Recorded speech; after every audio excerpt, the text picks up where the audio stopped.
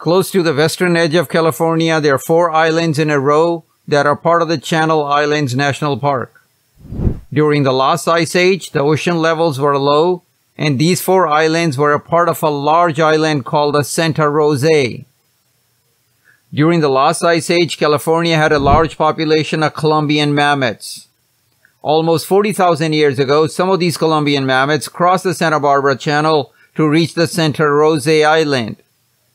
The mammoths adapted to the new environment of the island and changed to become smaller by the process of natural selection. The smaller mammoths were more successful on the island with constantly shrinking land and food resources. These mammoths thrived on this island for thousands of years.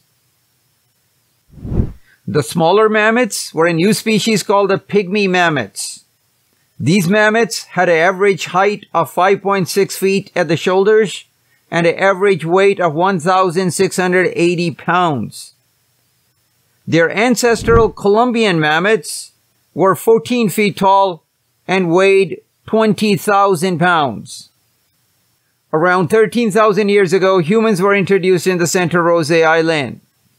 There was a Chumash tribe that lived on the island. Early humans hunted the Pygmy mammoths. Overhunting by the humans caused the Pygmy mammoths to become extinct. In 1994, someone spotted a skeleton of a Pygmy mammoth. This skeleton was dug up, and the fossils are at the Santa Barbara Museum of Natural History. If you ever go to the Channel Islands, remember this was the land of the Pygmy mammoths. Their existence on this land is buried in the form of fossils in the ground.